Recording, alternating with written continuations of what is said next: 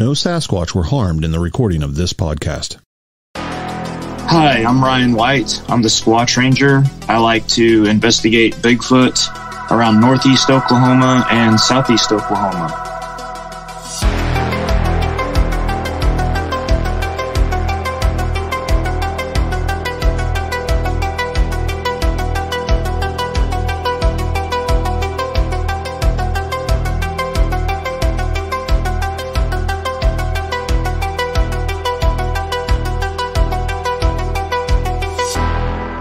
Ryan, welcome to the show. Hey, thanks for having me. It's an honor to be here.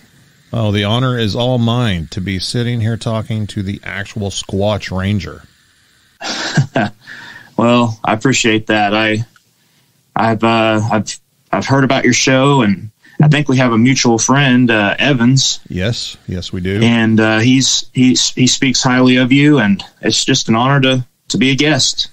I think very highly of him. And he has spoke fondly of you. I've actually watched your videos on YouTube over the years. You're an active poster of videos on YouTube. You like to post videos of investigations and stuff and let people see what's going on. How did you come up with the concept of the Squatch Ranger?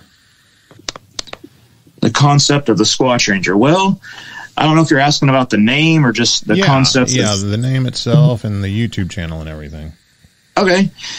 Yeah, so the name, I wanted it to be Bigfoot Ranger, but I tried to make a Google email account, but somebody had already taken Bigfoot Ranger. So I was like, well, what's another way to go? Well, I thought, well, I'll use Squatch because as far as I know, finding Bigfoot came up with that term, just Squatch, or it's Squatchy. Maybe it came from somewhere else. I don't know. But anyway, I got that from finding Bigfoot. And so, I'll use Squatch Ranger. And Ranger was like, hey, it sounds cool to like, you're actually a forest ranger. You're actually going out looking for Bigfoot. That's cool. Also, my college mascot was the Rangers. So that's kind of a double hidden little nugget of information there as well. That's awesome. I originally went by Oklahoma Squatch.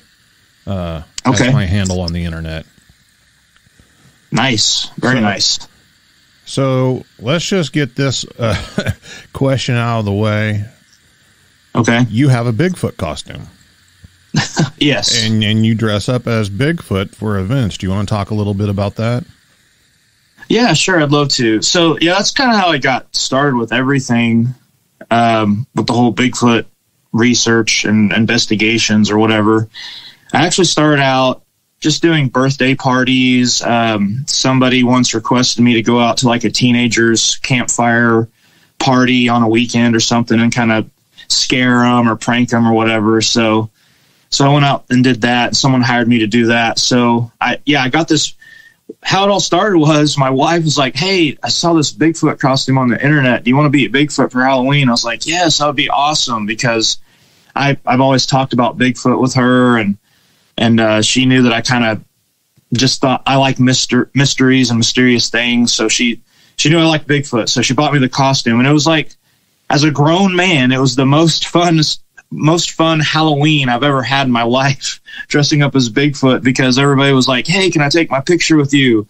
And, it attracted a lot of attention. It was just a lot of fun. And I played it up and hammed it up. And that's kind of out of my element, because I'm not really a showman or something like that. I'm kind of a shy person by nature. But when I have a costume on, I guess that's kind of a mask where I feel like I can let loose a little bit more. And so anyway, that Halloween was a lot of fun. So that led to the Bigfoot birthday parties. If a little kid has a birthday theme, moms talk and they talk around. They're like, oh, I know who you can call, and they'll call me up, and I'll do that every once in a while. So and then one time I got on the internet and was talking to a lady from a different Bigfoot group in a different state, and we were going to collaborate and, I don't know, do some kind of podcast like we're doing right now or something. And I said, here, go to my website. You can see what I'm all about. And so she read my website, and, well, it's talks about my Bigfoot kind of side business or whatever, dressing up as Bigfoot. And she starts throwing out, oh, this isn't good. This doesn't look good. You're a Bigfoot researcher and you dress up in a Bigfoot costume and all that. And so I said, no, I'm not a hoaxer. This is just for kids' parties. This isn't hoaxing. I'm not going to, I'm not going to back down and like take all my stuff down off my website because I do kids' birthday parties. So anyway, that's a whole other discussion that we probably don't need to get into, but I'm definitely not a hoaxer. But yes, I admit I dress up as Bigfoot in a costume, and it's in good fun for kids' birthday parties. Now, you're not the Bigfoot that scared all those little kids in Oklahoma at the birthday party, are you? No, I don't think that was me. No. The only people I've scared are like teenagers or above. One time I actually did a bachelorette party, so that was a lot of fun as Bigfoot. Wow. Yeah. So I've done a few.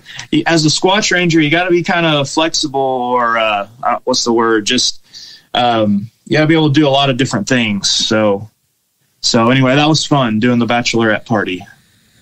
Now, whenever you're watching people submit Bigfoot photos and videos as evidence, do costumes stand out to you because you're so used to seeing yours? Because I know the costume that you have, and it's one that a lot of people use in their hoaxes. Right. Yes. I've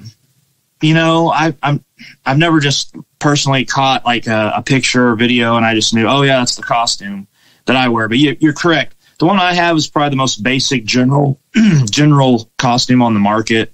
When I bought it at the time, it was around $100.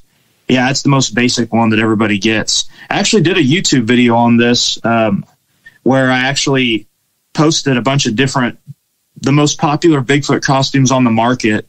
And I included gorilla costumes too. And I kind of did a lineup.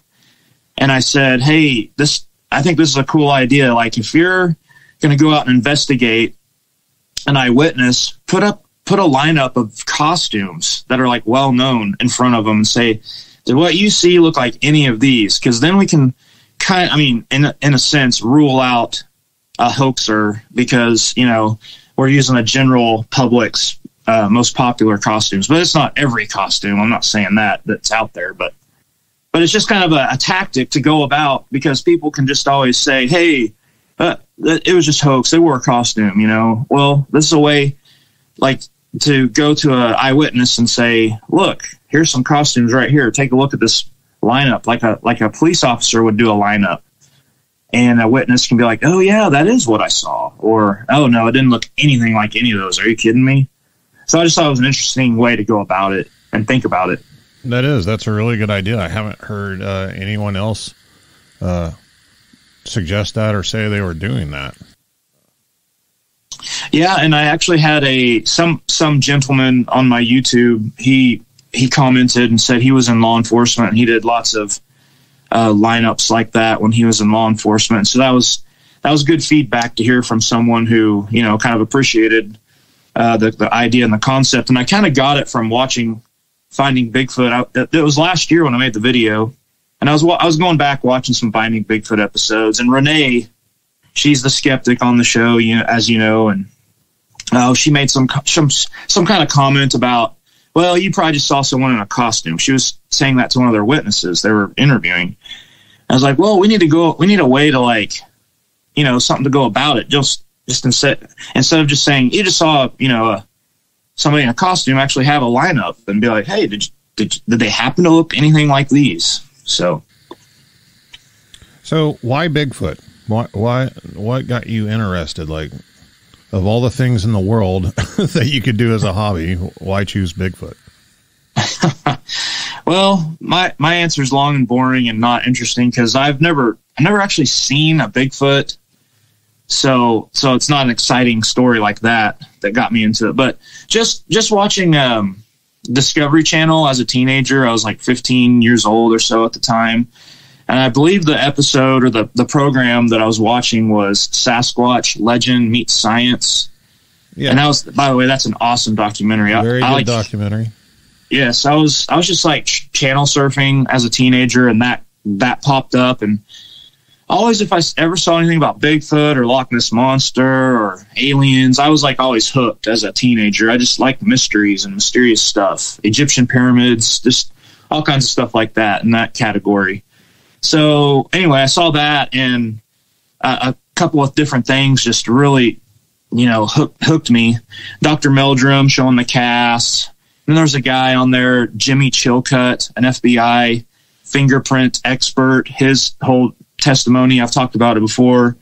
That really was really fascinated me, that a guy from the FBI was going to stake his whole reputation on saying, my findings, I really do think there's something, a hairy primate type walking North America. I would stake my reputation on it. I was like, whoa, this guy works for the FBI and he's making claims like this. There's got to be something to this.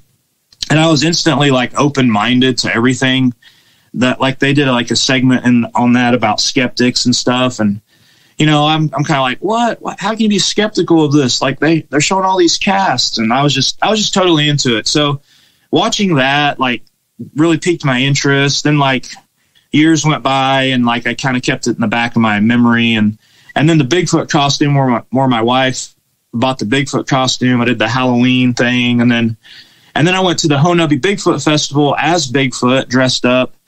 I met some people there, and then that kind of fast forwarded me into actually going out on camp out weekends, and looking for Bigfoot.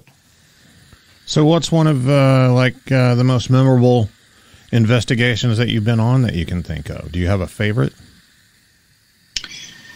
Yeah, so the favorite one I have, probably the best day that I've ever had going out Bigfooting, as I'll term it, was back in 2019. I was with Evans Bailey, and it was a North Canadian River Project group outing. We were supposed to go kayaking that day, and it was rainy all week and cold, and so the group made a group decision. We do not want to go kayaking out in this raining, cold weather.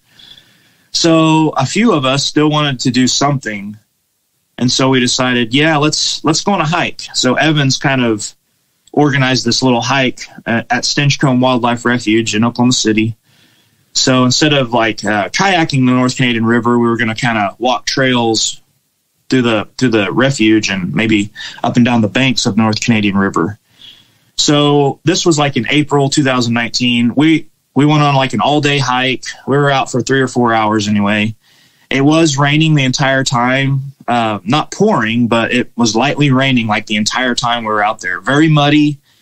It was just, we should have been able to make, some footprints ourselves with our boots and stuff. But we ended up finding a trackway, and surprisingly, we couldn't make tracks sink in deeper than the tracks that were already there. It was kind of weird because we were in mud and it was raining.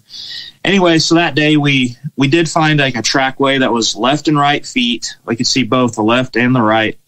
It was probably somewhere from a quarter of a mile to a half a mile long.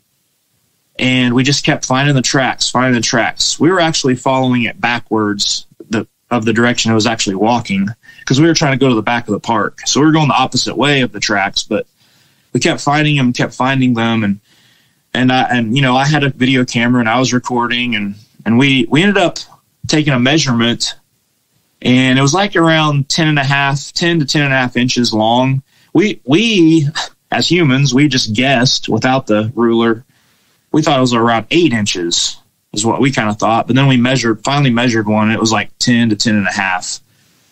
And so it was a little bit bigger than we thought. And we thought, well, maybe if this really is a Bigfoot, might be a juvenile, walking out here, because we were thinking, okay, it's 40 degrees. It's been raining all week, kind of similar weather, similar temperatures. Yes, someone could be walking out here barefoot. Yes, that is possible. But it's just very unlikely because of the circumstances of just being wet, rainy, cold. Who would want to walk that far barefoot? I get it if you go out and do a couple and then run back and put your shoes on, socks on, warm up. But to go that far, I don't know. I wouldn't want to do it. But yeah, we found those tracks, and then we were on our way back after finding all those tracks and recording and all that. we're heading back, and I did a wood knock. I carry these little percussion instruments called claves. They're kind of like really thick drumsticks, I guess you could think of them like that. And I always do like I call them simulated wood knocks. I just simulate a wood knock with these claves. So we were like at the back corner of the park, getting ready to walk back. So I did a couple. We didn't hear anything. So then we're just walking back. We're talking loudly. We're not trying to be quiet or anything. And then we hear a single wood knock, like when we're getting kind of close to the parking lot, like as we're leaving. And so we all stopped and we turned the camera on. And I kind of whisper in the camera, hey, we just heard a wood knock. Wow, I'm going to do a response. So I did a single one back on the claves. And I don't know, it was like 30 seconds, and we got another single knock. And it's on camera. The audio is not very good, but it is on camera, the wood knock back. So that was probably the best day I've ever had Bigfooting, because we got the wood knock and we found all those tracks. And we got pictures, we got some measurements. And that was just fun. It was just fun being out in the rain and stuff. And another thing is, I don't know if you know what geocaching is. Yeah. But we actually found a Bigfoot themed geocache that was in Stinchcombe Park that day. Wow. in the middle of all that. So that was really cool. That was a fun day, probably my most fun day going out Bigfooting. And if I could keep going here, I would like to add, I didn't find out about this until just this past summer, back in July. I read a BFRO report where someone reported seeing a Bigfoot exactly 2 days after we were there and saw those tracks. And it is on the BFRO website. Wow. So I think that's really neat that possibly could have been the creature that the footprints we saw. And then someone 2 days later, a dog walker, saw a Bigfoot and the power line cutout at the back of the park where we were just there. And they saw something 2 days later, and it's on the BFRO website. Wow, that's it's quite a bit of validation. It really is. Mm-hmm. So I would go ahead. I was just going to say a couple things. People, skeptics especially, always question, well, how come you only find one or two tracks? But as you just said, actually trackways are found. Not on a regular basis, but some people have found a string of tracks. Like you were saying, you guys tracked them for a long ways. Mm-hmm. And people question the size of the tracks. Well, obviously that's within the human range. Yes. However, we all know they're not born full grown, Right. Your foot grows as you get older, and we assume that their foot would do the same. I don't think an infant's going to be born with an 18-inch foot. And I also believe that the smaller the foot, the easier it is to make an impression with that foot because of the weight distribution.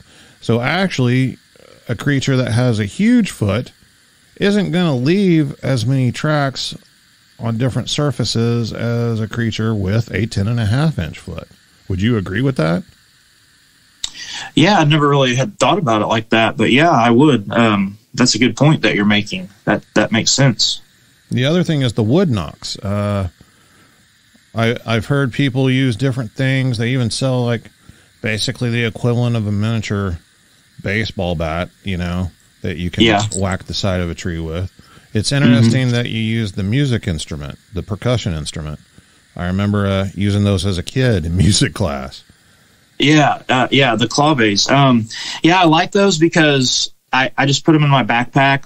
They're pretty tiny. They fit in the backpack easily. And I mean, I can be anywhere, and I don't need a tree. I just can be anywhere I want, and just find a spot and click those claves together, and usually can get a pretty good echo with them and a good sound, and they can carry a little ways. Another thing that I see questioned a lot is the wood knocks. How do you know it wasn't a person? What's your answer to that? Well, like in our particular case at the Stinchcombe Wildlife Refuge, our cars were the only cars in the parking lot that day. Like nobody else. That was not a popular day to go dog walking or anything like that. So we were like the only crazy people out there at Stinchcombe that day, like actually just walking trails. Now, on the flip side of that, there are probably homeless people that are out there sometimes and kind of camping out or whatever. I know that kind of thing happens out there a little bit, but and I'll say I know it wasn't a woodpecker because this was just a single knock. And as far as I know, woodpeckers don't just do one single knock. And it was every time. A hoaxer or just another person. Have you ever just tried to, you have to find the right kind of tree and you have to have the right kind of branch and you have to hit it just right in the sweet spot to get a good knock. Yeah. And these knocks sounded good to the naked ear. You have to kind of know what you're doing. You can't just be someone just hit a tree. It's not going to have that great sound if you don't know like what you're doing. So that's like the best answer I can come up with. But that day, nobody was there. There's just no way.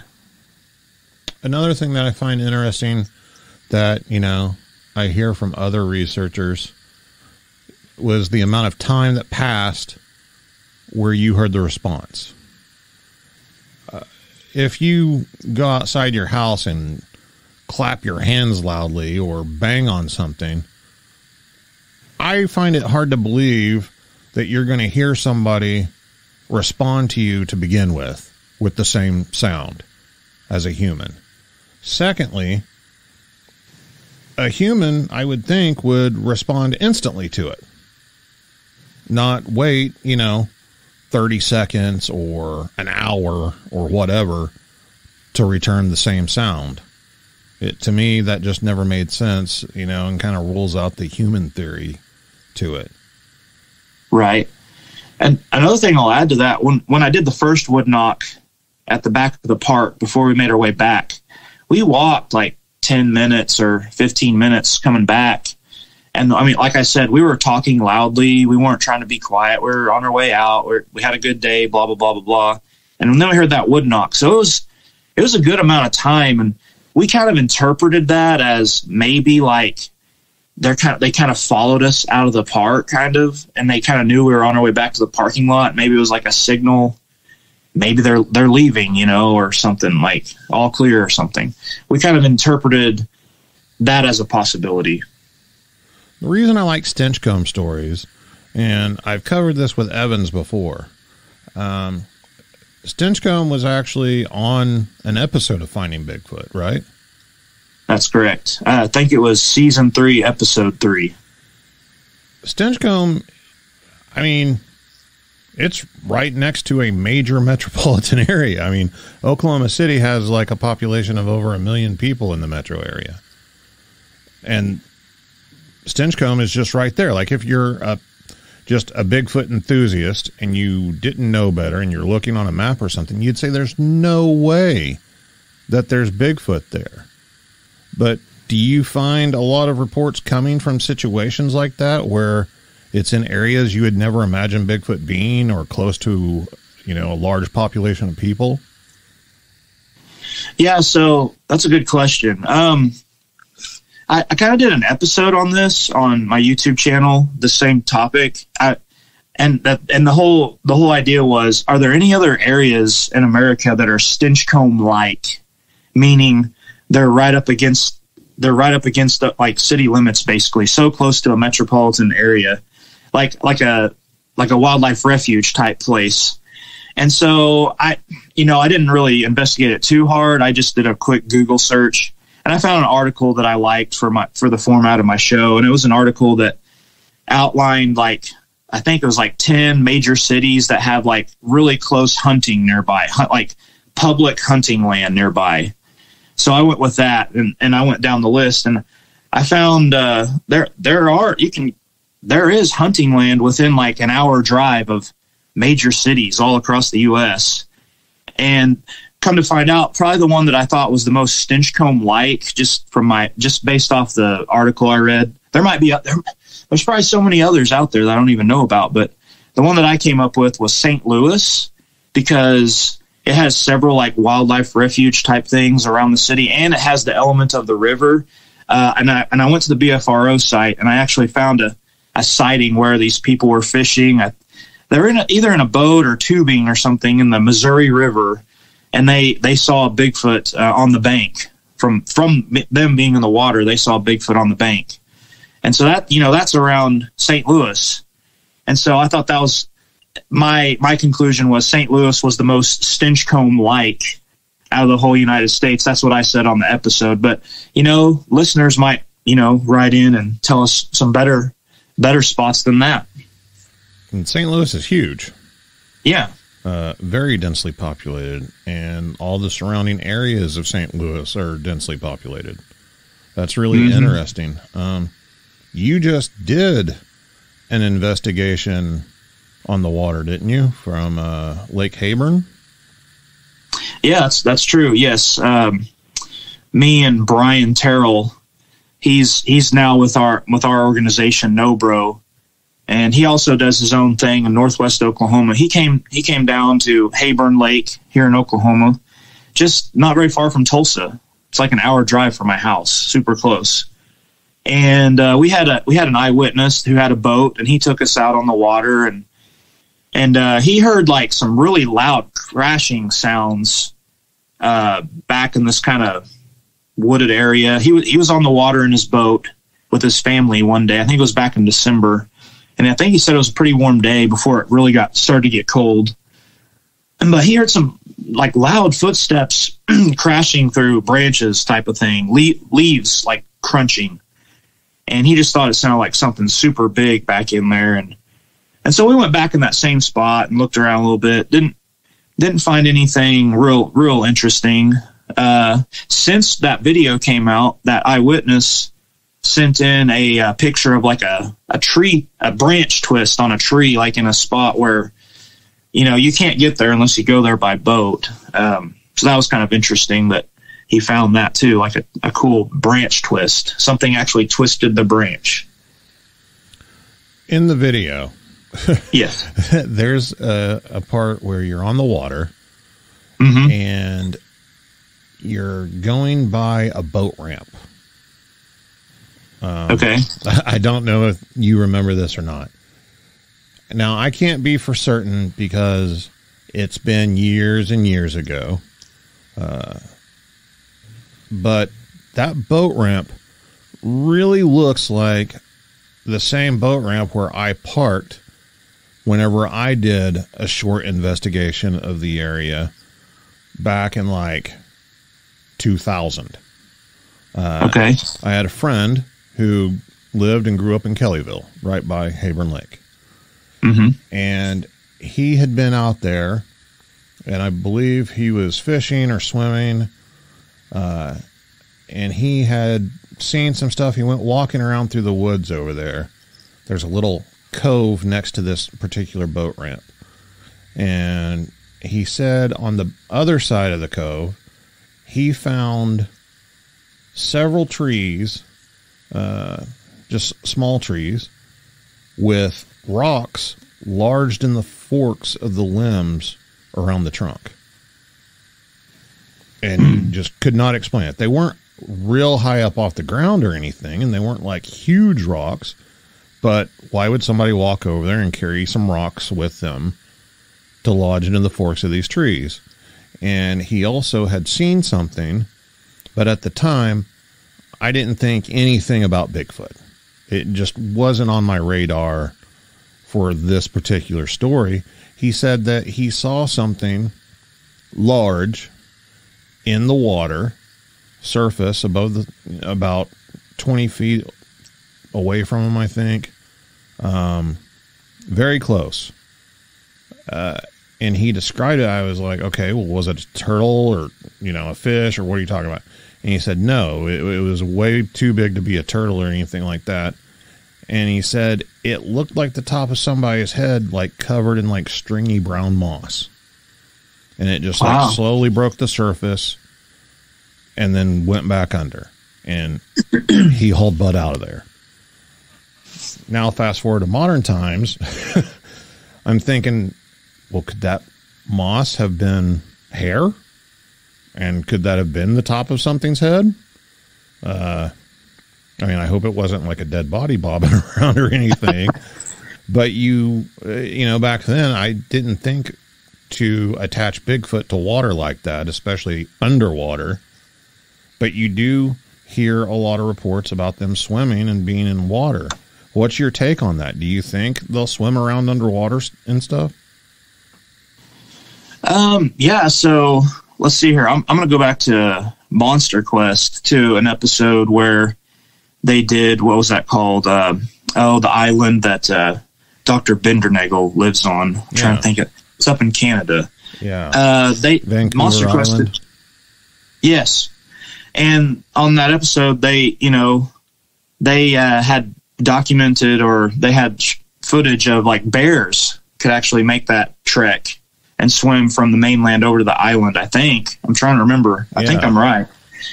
And you know, there are some people that have, you know, said that apes can swim. So I think it's possible that they could swim and go underwater. And this actually reminds me of something else that has to do with Evans. He took a report for us for NOBRO. I think it was Lake Tenkiller. And this witness actually had photographs, kind of the same thing. It was like a head shape coming up out of the water. And we actually have some photographs of it. You know, we've had both positive feedback and negative feedback. You know how it goes when you post a picture, and how people are. But I mean, the eyewitness was scared, and they got out of there. Like, they took a couple of pictures and got out of there. They didn't want to get any closer, and they believed that it was a Bigfoot that they saw, and we have that in our database, and we have the pictures in the database. So, yeah, that's interesting. It's kind of the same thing. And I like how you're saying they said it looked like moss or something, but yeah, it could have been hair, or they could have put moss on purpose, you know? Yeah. To camouflage. It's interesting. You don't know. Interesting idea. What's one of your favorite reports that you've taken as a researcher? Favorite reports? Oh, man. Well, there's been a lot of them. I'll go ahead and I'll go ahead and just say it was a lot of fun. One of the most recent reports I did, and it was a lot of fun. And this could be controversial too, but it was the Chandler Park track, and I think you know about it. Yeah. But somebody, and a park naturalist at Chandler Park in Tulsa. Here's the story, or here's the setup. She gives out a weekly hike once a month. Or I said weekly hike. She gives out a hike like once or twice. I think it's twice a month. She does a guided hike on Saturdays. And so she does prep work like for those hikes. She goes out during the week on a day during the week, and she goes and looks around to see if there's anything happens to be interesting along the trail that they're going to go on the hike, and like she can point out on her guided hike, so she has some material to talk about. So, you know, she might, you know, find scat or something, or here and there, or whatever. Well, this particular day, she found a human-looking track that was very, very big, and she photographed it, put it on their Chandler Park Facebook page. We got in contact with her, asked if we could come out, and she could show us where it was. And so I went out there and took the measurements. It was around 17 inches long, about 7 inches wide. And you know, we ended up going out there and casting it on the Saturday of our guided hike, and that kind of became part of the hike and the whole experience for the people that showed up. And we actually have the cast of it now, and it's in the possession of one of our NOBRO guys. And I recently got to see the final product and actually hold it in my hand and actually have it on a different video. But we think it has both really unique features where it could be legit, and then there's some other things that are wrong with the track. Like one thing that's wrong with it is she had good intentions. The park naturalist, she was trying to use it as educational purposes, but she stuck her boot in the track. So like that and she's a naturalist. Yes. She should know better. Yeah, I know. And her heart was in the right place, because she was trying to show the kids, and she was trying to, show the size and all that. but she should have done it beside the track. And she was also trying to show like which direction it was pointed, like, and it was kind of going over to a tree line this way and that kind of thing. So anyway, that has that problem with it. And then we think the big toe and then like the pinky toe, they look pretty legit. But then like the 3 digits, we think maybe somebody kind of used their finger and kind of either were pointing out the toes there, or they kind of maybe smudged the toes, and then we don't know if those are quite natural in the three in the middle. So we do admit, like, there's some really good things about the track. The length is awesome, 17 inches. The width, 7 inches. That's pretty nice. Because we go by, a legitimate track the width should be about half of the length. Mm-hmm. And so that's not exactly the half of the length, but it's close enough in the range that, it's interesting. And I even had like some people write into me and say, hey, that track, I have 15-inch feet. I have 17-inch feet. That could just have been me. And I'm like, I understand that, sir. And yes, sir. But do you know the width of your foot? And like, oh, no, I don't know the width of my foot. Do you think it's 7 inches? Well, I don't know. That's a good point. So, it could be a person, and all these people are writing in, yeah, I have that long of feet and that big of feet, but they're not thinking about the width part of it. So that's something that you need to take into account as well. I mean, obviously, if it was made by a human, it was a deliberate hoax of some kind. Right. Just messing with people for a width like that. I mean, I've seen pictures of the track, it was in the local media here. Yeah. What's interesting about it, though, so I did talk to Evans about this, honestly. The local parks have used Bigfoot in the past for promotion here in Tulsa. Right. Most recent before that was the Turkey Mountain hiking area.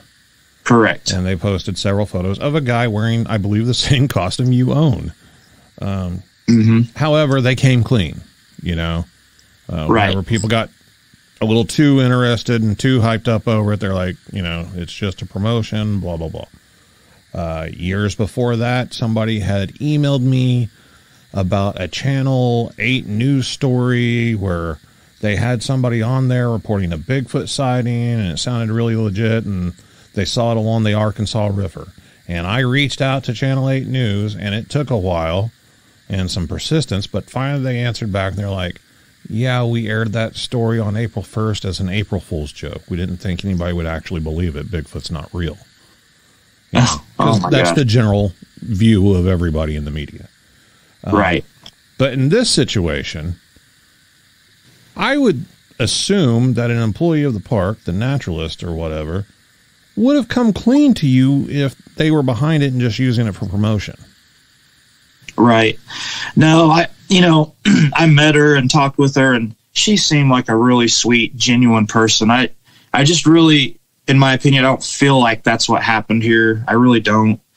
And she even said, I think this is probably a human footprint, but it was just really big and it was interesting. And so I, took a picture of it. And so anyway, I don't think that's what happened here as a big time publicity stunt. Well, my hat goes off to you. As a researcher, you did your due diligence and actually investigated, which a lot of researchers don't do. Right. Well, thank you. Appreciate that.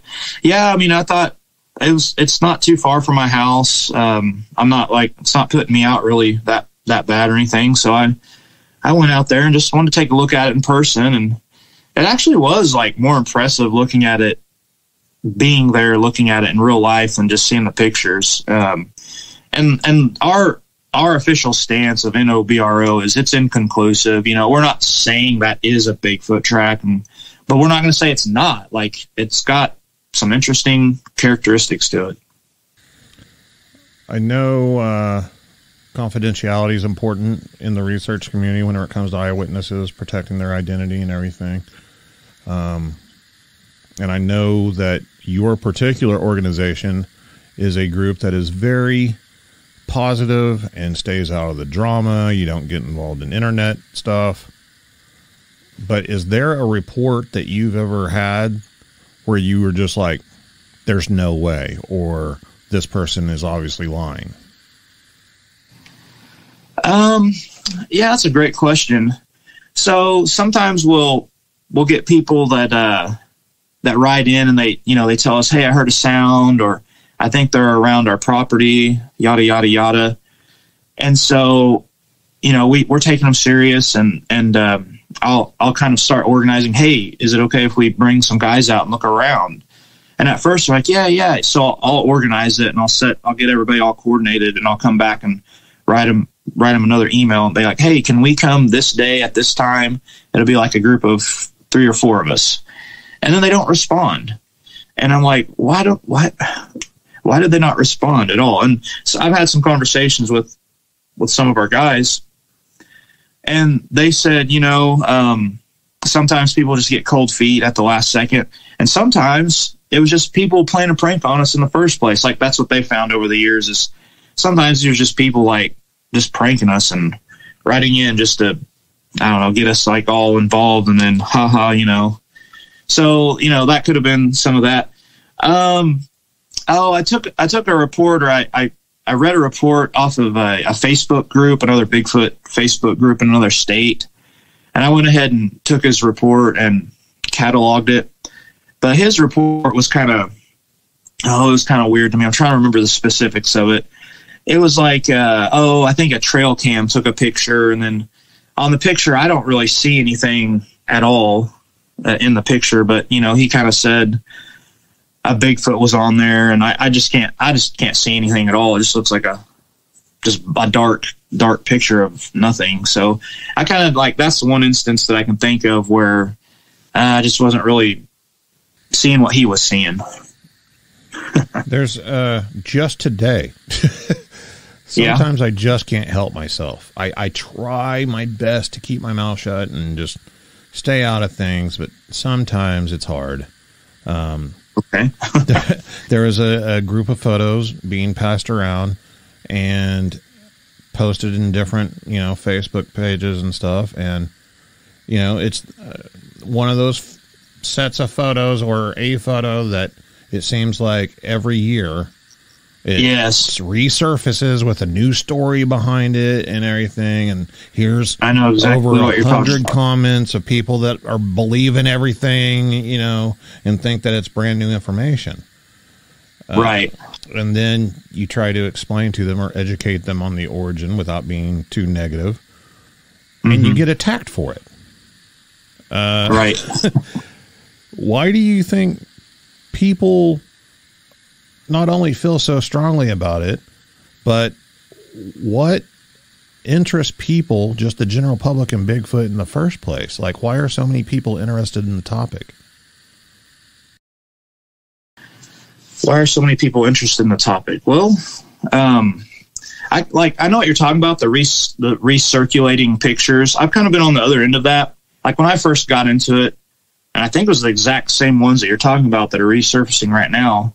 And this was probably like 8 years ago. I saw these pictures, and somebody said, like, in my local town, hey, look what somebody took a picture of this at our local lake. And so I kind of reposted it, and then somebody else that's researched way longer than I did or have, they said, no, this isn't real. This has happened before. I was like, oh, okay. So I took it down.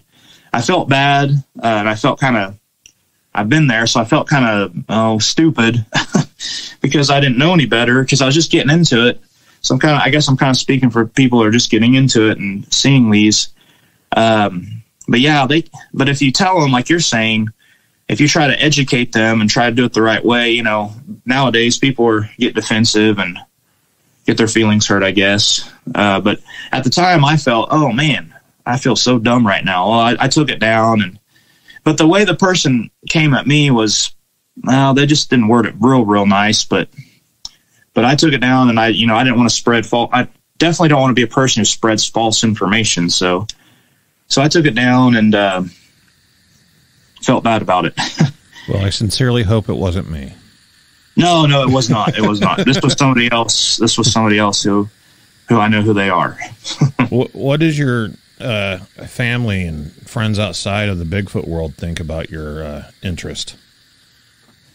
So, like, my 4-year-old son thinks it's awesome. He loves Bigfoot with me, and if I have a show on TV, he'll be like, "Daddy, is that Bigfoot? Are you watching Bigfoot?" Yes.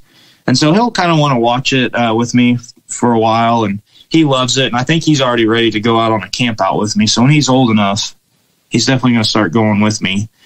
My youngest daughter, she thinks it's cool. She likes to draw Bigfoot with me. She's kind of an artist, so she'll draw Bigfoot with me.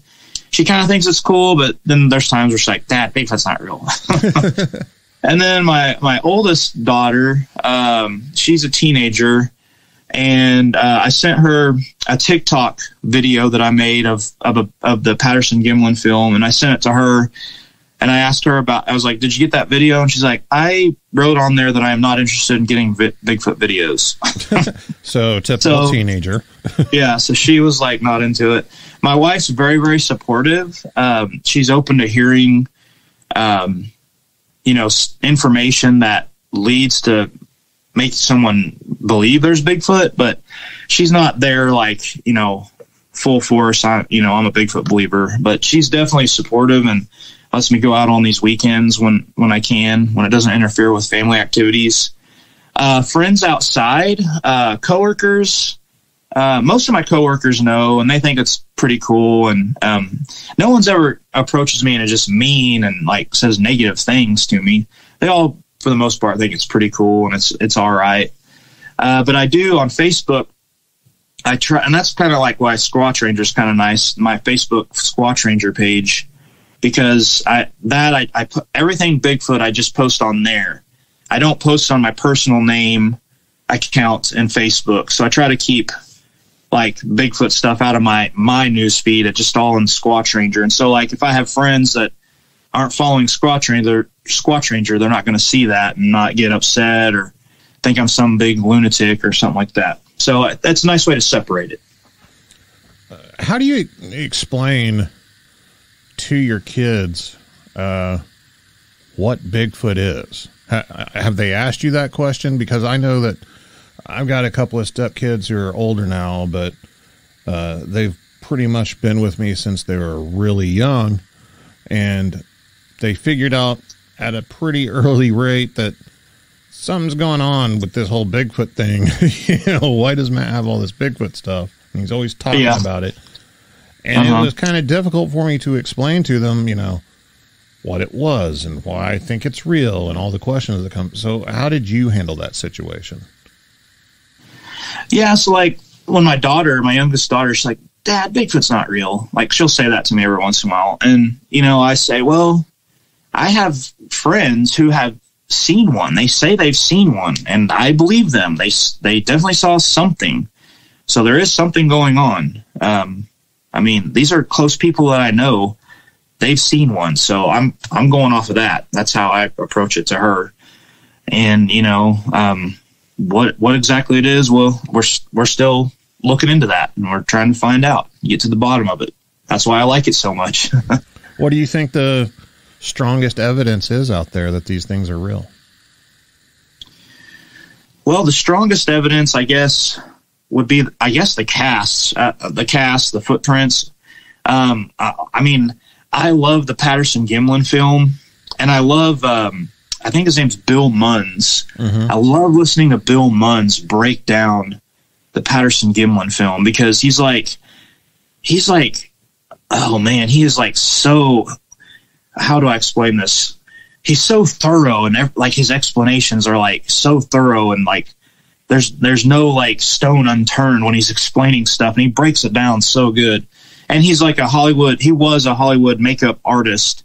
And, it's got him convinced that there's no way someone could make a costume like that. So I like that. I love listening to Bill Munns. I love the tracks and the casts, but probably my favorite part of it that I get into, I just love hearing people that actually saw one. I love hearing them talk about it and how it happened and how it went down. So eyewitness accounts. I 100% agree with you. And I remember when Bill Munns was putting together his analysis and report on the Patterson footage, and used to talk to him frequently while he was doing that. For anyone who doesn't know, you mentioned Bill Munns was a Hollywood effects guy. He wasn't just any Hollywood effects guy, though. He was one of the big names. He actually created the costume for the Swamp Thing movie, I think, or television series. I think it was the television series, which is an amazing costume that still like holds up to today. All practical effects, no CG stuff. And a very intelligent man, and has spent uncountable hours researching everything, every aspect of the Patterson footage. So if you can get an opportunity to read his analysis or listen to it on a podcast or something, you should absolutely do so. In my humble opinion. I agree. And there's a video out there, one of his presentations.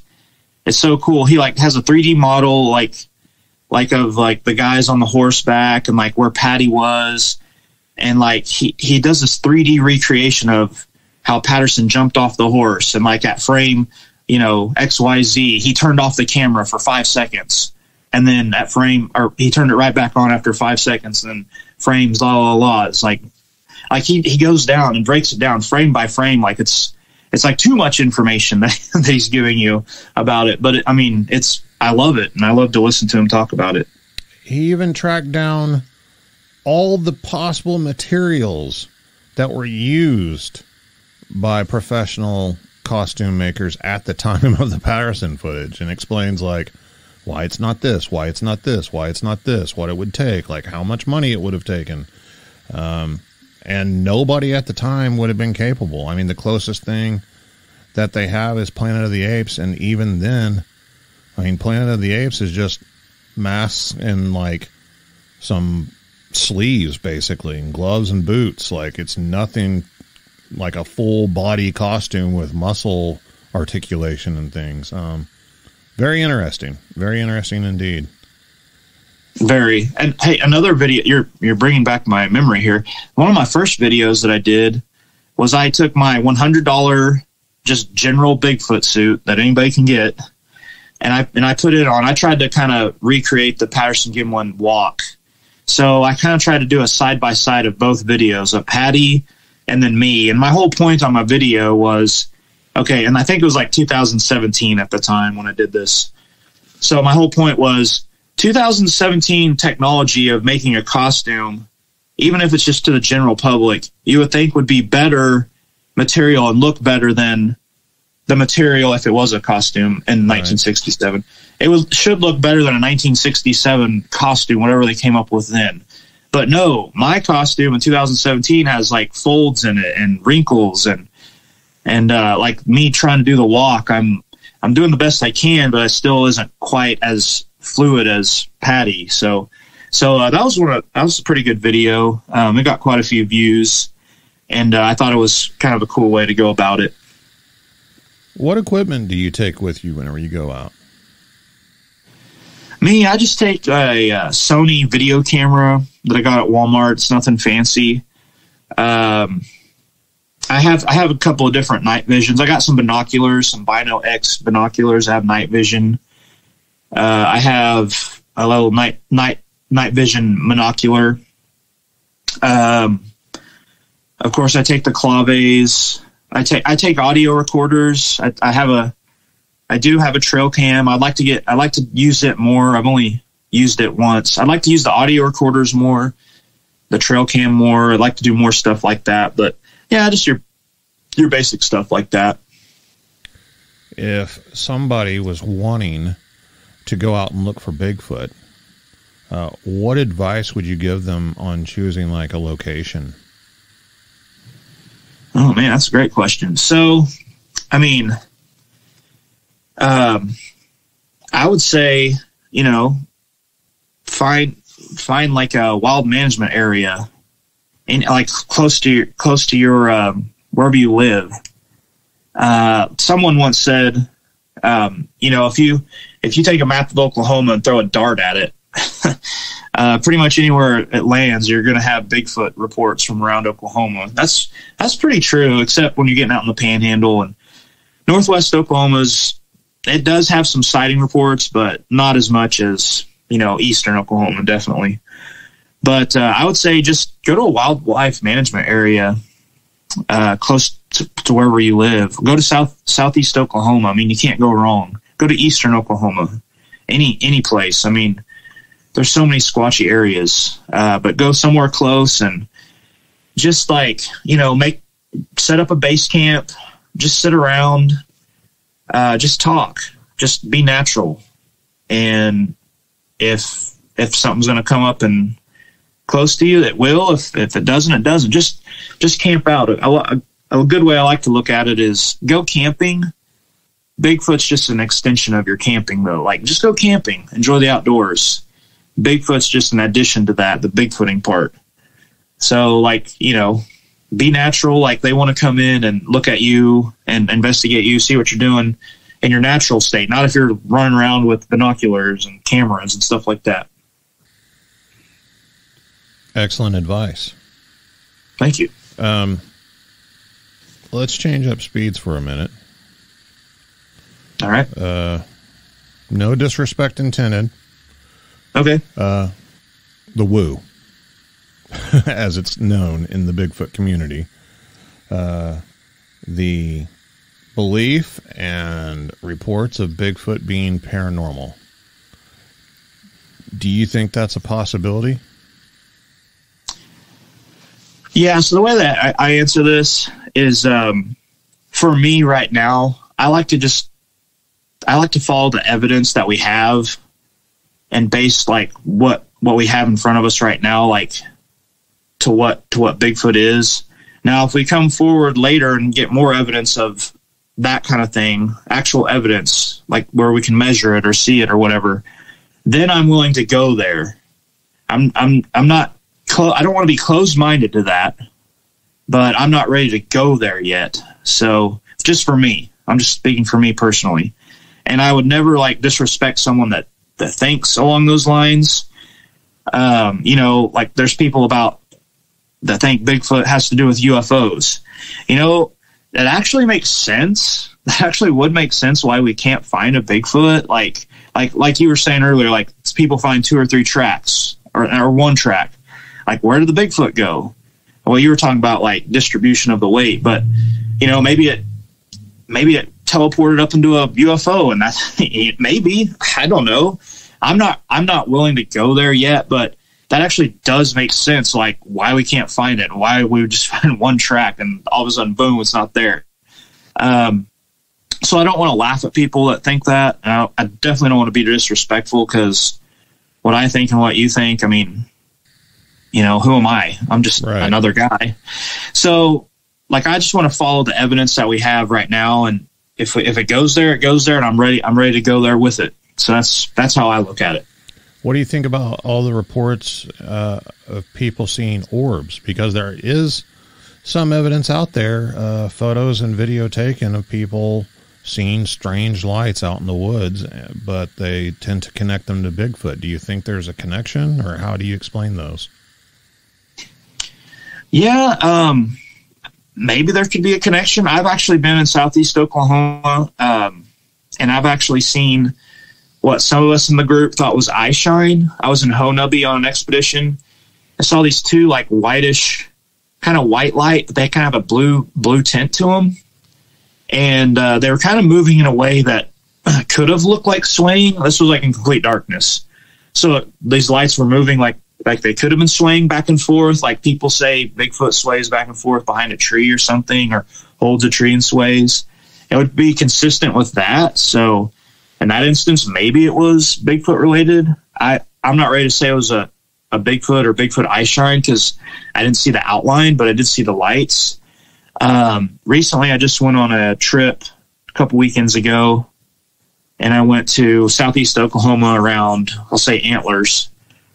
And we were at this private property, and we saw that a couple of guys saw 3 sets of eye shines. I only saw 2 sets. I didn't see the third, but I saw lights very similar to what I saw in Honaby a few years back. And, you know, I don't know what to think of that. Like that's got me like, you know, there's guys that were there that think that's Bigfoot eye shine. And I am totally open to that, but I'm not ready to say that publicly until I like, you know, see it, like actually see the Bigfoot. But I definitely saw the lights in the woods, like, and there shouldn't have been lights there. It wasn't car lights. It wasn't, we saw where the cabins and stuff were back a different direction. We saw the cabin lights. It wasn't that. And these were moving around, which appeared to be 30 yards away. And then a couple of other people in our party, they actually did see like an outline of a body and like cross the road. So orbs, I don't know. I actually caught an orb on my doorbell camera a couple weeks ago at my house. This floating light, this orb triggered the camera to turn on, and it floated across. You can just see on our front porch and then disappears. And my wife, I wouldn't even have known about it. My wife's like, "Hey, look what the camera caught." She sent me the screenshot of it, and I shared it with our group. And so I'm all for, you know, yeah, there are orbs. I saw one on my front porch, orbs of light. That orb on my front porch, I do not believe was Bigfoot, but who am I to say that? Yeah, who am I to say that orbs in the forest aren't Bigfoot related? Another big one is cloaking. The idea that Bigfoot can turn itself invisible, and that's why it hides so easily from us. Do you have an explanation? Do you believe that that's a possibility, or could there be a different explanation for it? Yeah, so the best one I've heard is from one of my friends in our group. Trying to remember where he heard it from, but I guess like the color of their hair can like go clear or something, or what was the explanation? I think it was like their hair can be clear colored or something, and that can kind of and so they're able to like camouflage better, and maybe that's kind of a explanation of the cloaking. I kind of like that explanation. I'm not explaining it back very well. I wish I could phone a friend. Wish I could phone my friend and ask him what it was, but I like that one. It seems like somewhere I read that polar bear's hair is clear. Yeah.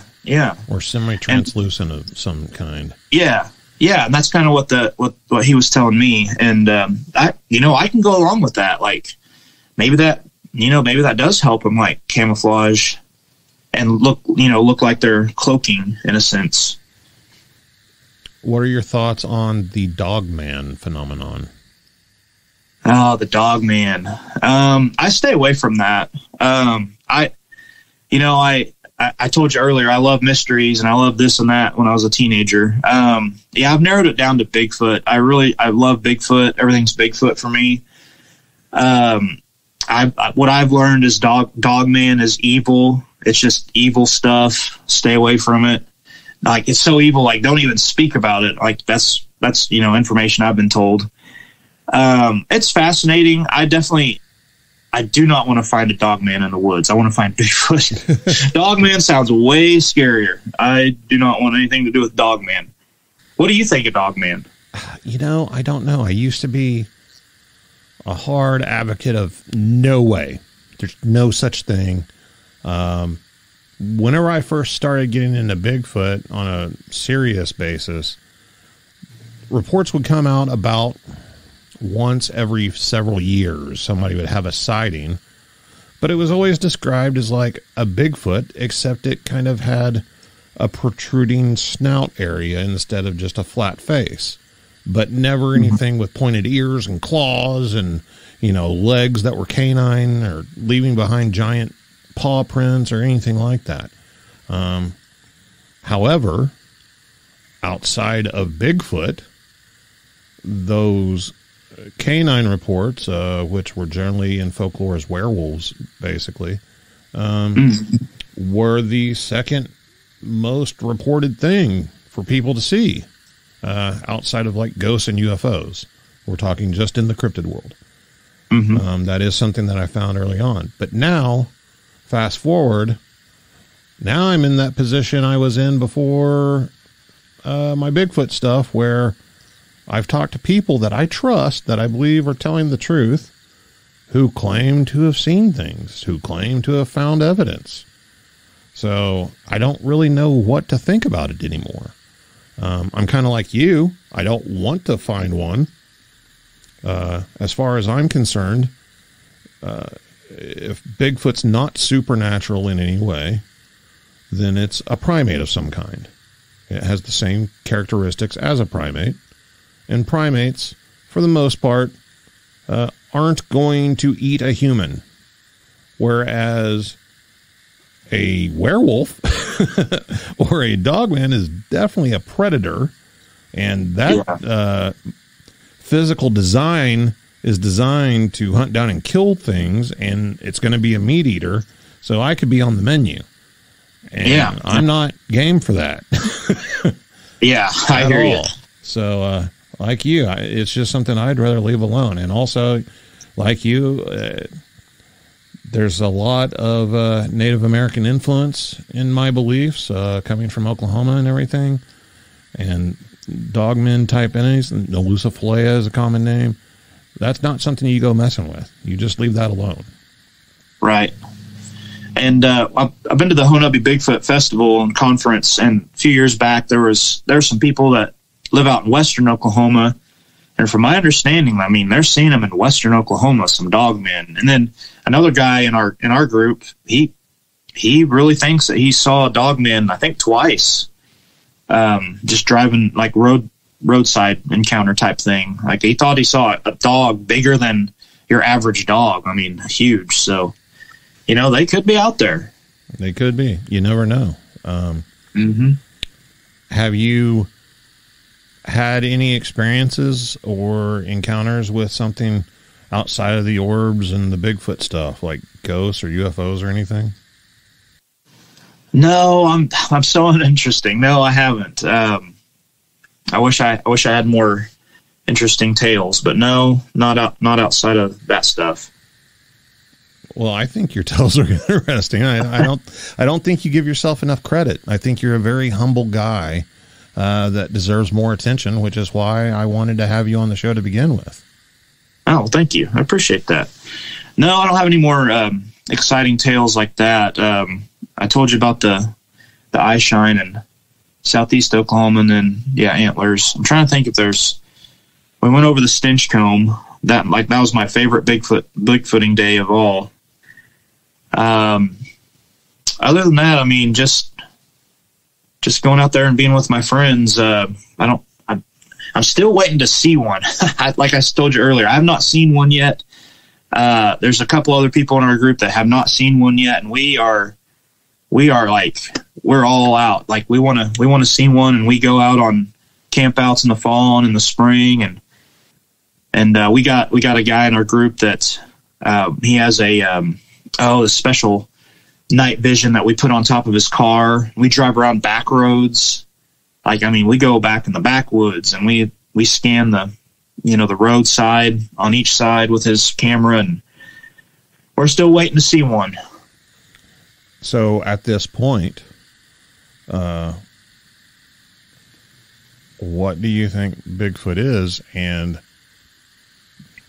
are you convinced that they're real? Yeah, I think they are real, because there's just so many people that say they've seen one, and I love how somebody else put it. Like, out of the thousands and thousands of reports over the hundreds of years or thousands of years of reports and the folklore and stuff, like, it just takes one person to be telling the truth, and it's real.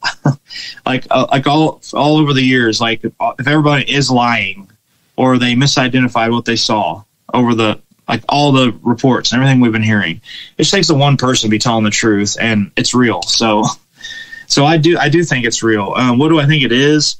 I'm going to go by the stance of our organization, NOBRO. And this is controversial, and I know that. But I'm going to the Sasquatch Genome Project.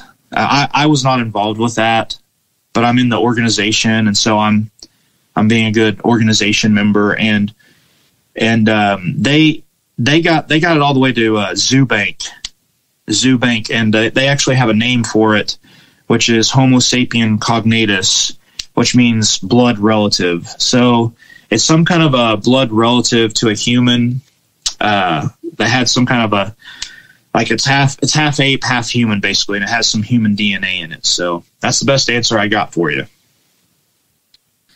Whenever they write the book of Ryan White after you're gone, what do you want the accomplishment to be? What's your goal in all of this? Just that, I was a hard worker. I worked hard at what I was trying to do. And, if we found Bigfoot or if we didn't find Bigfoot, I definitely, went out trying. And that's not just in Bigfoot, just in everything that Ryan White just, worked hard and did what he was supposed to do and cared about the people around him. One final question. Okay. Are you an advocate of these things being federally protected? Yeah, I guess so. That's a great question. I've never really thought about what my answer would be for something like that. But yeah, I definitely would want them to be protected. I don't want them to go extinct. And if there's not that many of them out there, we definitely need to protect them and not just go out and kill them. So yeah, I guess I would be for that. Yes, definite yes. Marking you down as yes. Okay. Ryan, thanks for coming on. Why don't you tell people where they can find your YouTube channel and your organization and all that? Yeah, thank you so much for the plug right there. So I do have a YouTube channel. It's Squatch Ranger. So please go there and you can watch some videos. I'm also a part of the Native Oklahoma Bigfoot Research Organization. All you have to do is in your web browser, in the web bar, just type nobrobigfoot.org. Don't type www. Just literally write nobrobigfoot.org. It'll take you straight to our website. And within that website, you can find, there's a tab somewhere that says Squatch Ranger, and you can get to my website. I also have a Squatch Ranger Facebook page. And I just want to say thank you for letting me come on and you let me plug all my stuff like that. Oh, no problem. It's, like I told you, it's been far too long to get you on the show. I've been meaning to reach out. I mean, a fellow Okie, just a neighbor. You live right down the road from me, so to speak. Yeah. I'm definitely glad to be talking to you. I've thoroughly enjoyed it. NoBro is a great organization that I fully endorse. Great bunch of guys doing good research the right way, in my opinion. So if you've had a sighting or an encounter in Oklahoma, feel free to reach out to them. I'm sure you guys would be open to taking reports from other states as well. If you'd like to be on the show and share your own Bigfoot encounter, email me at bigfootcrossroads@gmail.com. And as always, thanks for listening to Bigfoot Crossroads.